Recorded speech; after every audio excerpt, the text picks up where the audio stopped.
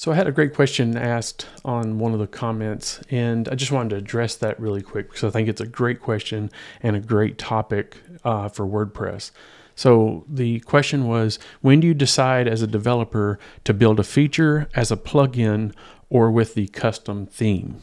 So when we're building out a custom theme, we never include any kind of custom features for that website.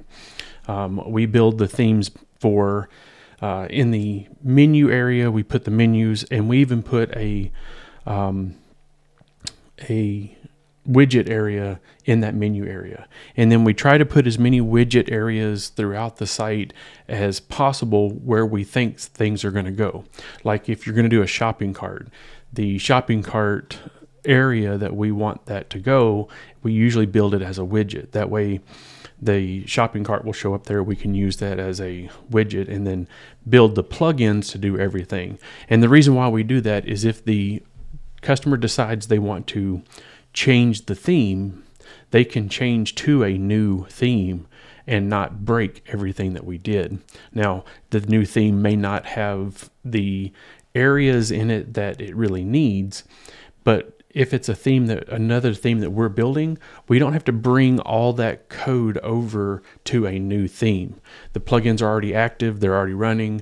We just go into the widget areas of that theme and put in the shopping cart or the calendar or whatever customization that we've built for that website. We can now add it to that new theme in the WordPress admin without having to touch the code.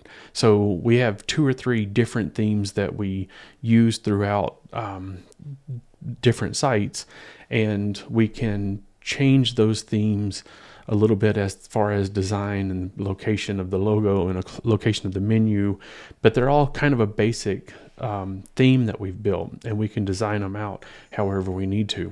But we use menu areas, widget areas throughout the theme so that all of our special code for that website is in a plugin.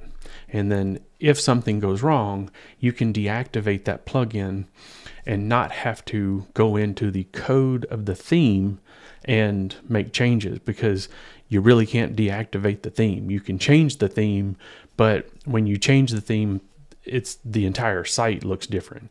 So by building everything custom as plugins, then you can enable or disable that plugin. If there's an error, or you've used code that is no longer, that's been deprecated, you can just deactivate that plugin. The site still works.